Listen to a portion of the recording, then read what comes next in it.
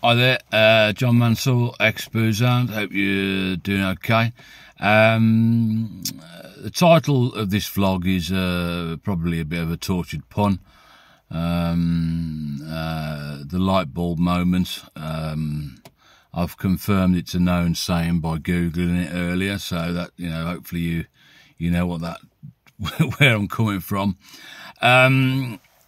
I think it's fair to say that the last few weeks, and let's say 4 or 5 weeks, haven't been the most positive for me, and I found myself in a state of depression, which is, it's really weird, because it doesn't matter how long that you have depression in your life, you seem to forget every time just how it destroys everything, mind, body, and soul,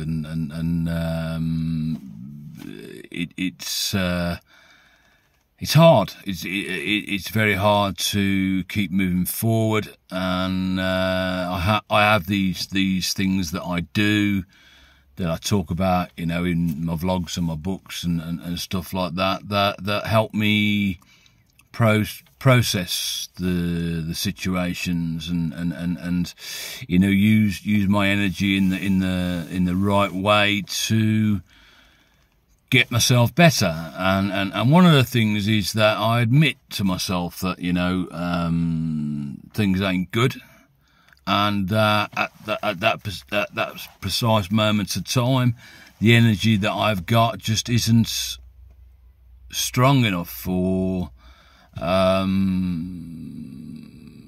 restarting the fight back. And I'm still not quite there, and that's all right. But I sort of noticed over the last weekend that there may have been an element of self-pity coming into it, and I figured it was time this week to give that a test. And although I've had to cancel a few things over the last couple of weeks due to my mental state and the issues I'm having with my back, I decided to go ahead with the three, 4 or 5 meetings I had this week. Weirdly, it's sort of, I have to deal with things on a day-by-day basis, and that's the only way I survive. So when I write up my calendar for the week or the next couple of weeks, every time I write something on there, it just makes me stressed out, and it's like, am I going to be able to do this? Am I going to be able to do this? Well, what you can do with that is you can take that away, and if you've been honest with people,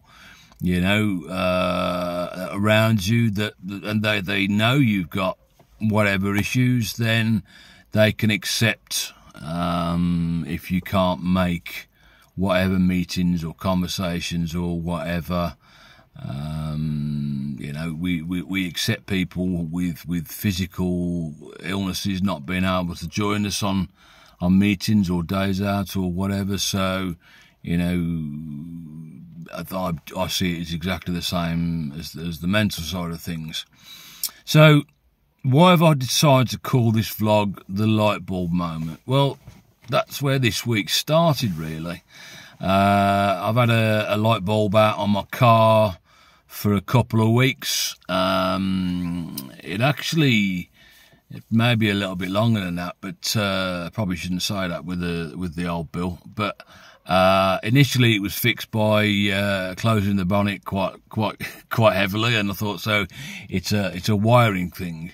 And so on Monday, even though my back was still hurting, I went out and I pulled the bonnet up, had a look in, unplugged it, and obviously it weren't working. It wasn't just a connection thing, but then I couldn't actually get the bulb out, and that frustrated me, you know, actually going to a manual to see how to get a bulb out of a car, you know, that's sad, you know, it's such an easy thing to do.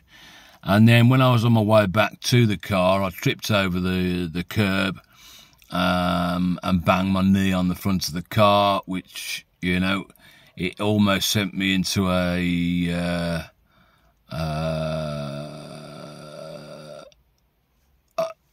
losing the plot moment. And then I just thought, look, you know, you've started, you've tried to do something. Okay, you failed, but you've tried it now. Now you've started that process. Let's just go and go to the local car spares place and get them to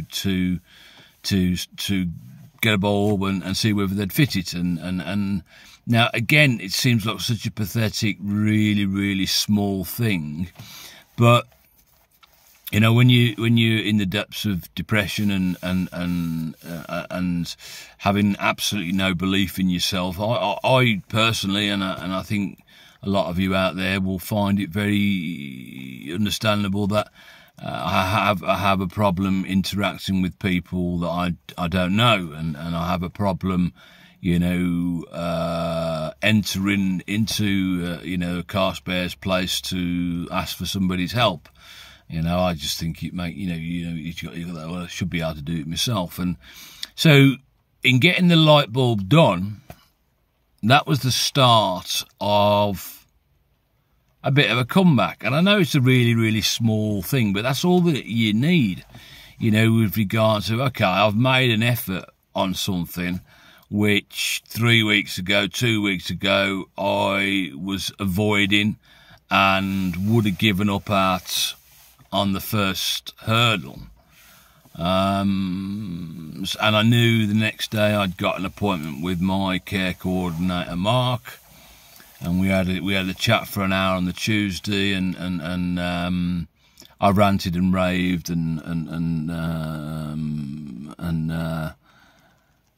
a lot. I mean, I can't even remember what we was talking about, but, you know, at the moment I should be concentrating on myself, and it's very difficult to do that because it's the frustrations of seeing things on the news and hearing things about people being let down by the system and stuff like that. I should be able to put that aside. But it's been part of who I am for nearly 10 years, and it is part of who I am. You know, I've had these times when I've said to you that, you know, is it time to just say goodbye to exboozehound and just you know, say, well, I haven't managed to do what I set out to do. Let's just give it in, and those times I find really difficult. So,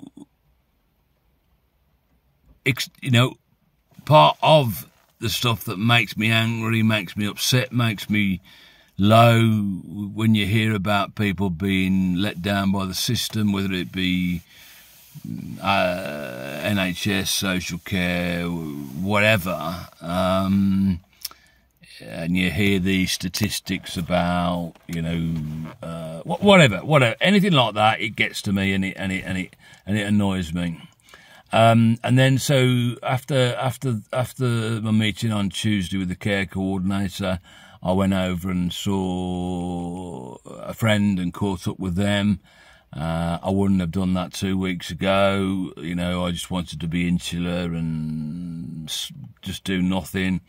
Next day, I did similar. I went over and saw a friend and caught up with them again. And I said to that person that day, you know, if this was 2 weeks ago, I wouldn't have wanted to leave the house and whatever. And then over the period of Thursday and Friday, I had 3 or 4 meetings. I can't even remember what they all were now. But what I do know that what they were they were all to do with different angles of trying to find ways of making people's lives better. and not just in the mental world, but in the physical world as well. And I chose to not cop out of those on purpose, because I wanted to see whether doing those meetings that I've done so many times over the last nearly 10 years, whether it could bring a spark back to me. And it has a little bit, but that spark is still fighting against the depressed side of me.